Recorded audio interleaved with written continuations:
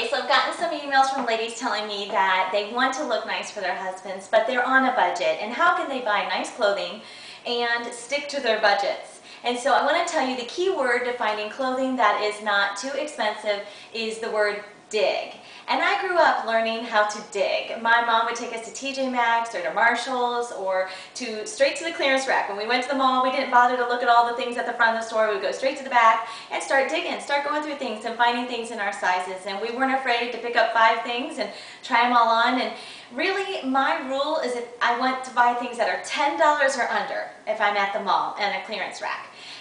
But my favorite store to go to right now is the consignment shop. And when I'm there, I like to buy things $5 and under. So I'll start with this dress I have on right now. I got this dress for $3. I added some pearls and a little pearl neck bracelet, and I think it can look kind of classy. So I got this for $3 at the consignment shop. I live in a small town here in Ohio, so I know that if I have a consignment shop where I get great finds, that if you live in a bigger town, you're going to find great stuff if you've never gone there before.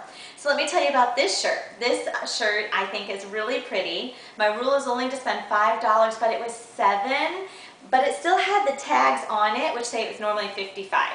So that sold it to me because I think it's versatile. It can go with a lot of things. It's normally $55 and I got it for $7.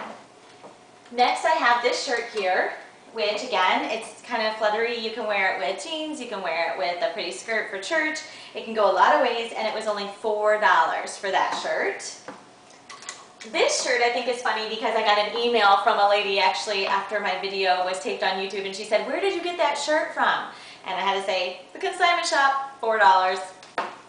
Another one here is this really pretty modest skirt. It's nice. It was Tommy Hilfiger, and you can see it has red on it, which I was drawn to, and it was only $5. I haven't worn it yet.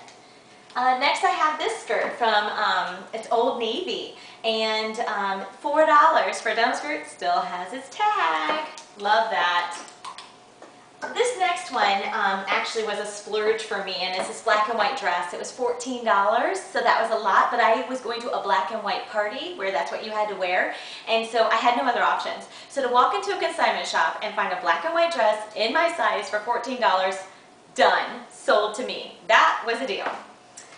And the next one actually is my denim jacket. I've been wearing this for feels like a really long time, like maybe 7 or 8 years. And I got it for $3 on a clearance rack. When you find something like a coat on a clearance rack, buy it because it's going to last a lot of years. It's a great find. This was $3.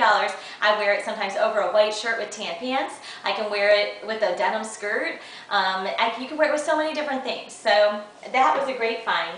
And my last shirt I want to share is one that also I wore in a video.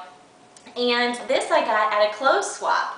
And what a clothes swap is I got all my Good Morning girls together at my home. We all brought clothing that we were done with, and we swapped clothes. We tried on each other's clothes, and we laughed. And the other girls, they were like 5 inches taller than me, and still somehow they fit in my clothes and I fit in theirs. So it was fun. And so I got this shirt for free, and I've worn it in one of my videos.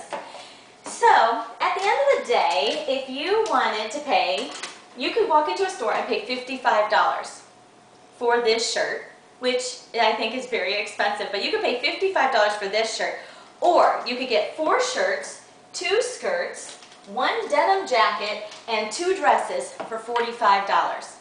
Everything that you see here put together is $45. So say you only have $10 to $15 to $20 a month that you can spend. If you go to a consignment shop, you can get a lot. In just 2 months, you would have all of these things. So if you haven't been to a consignment shop lately, it's time, girlies. Go get yourself something, stay in your budget, respect your husbands, and walk with the king.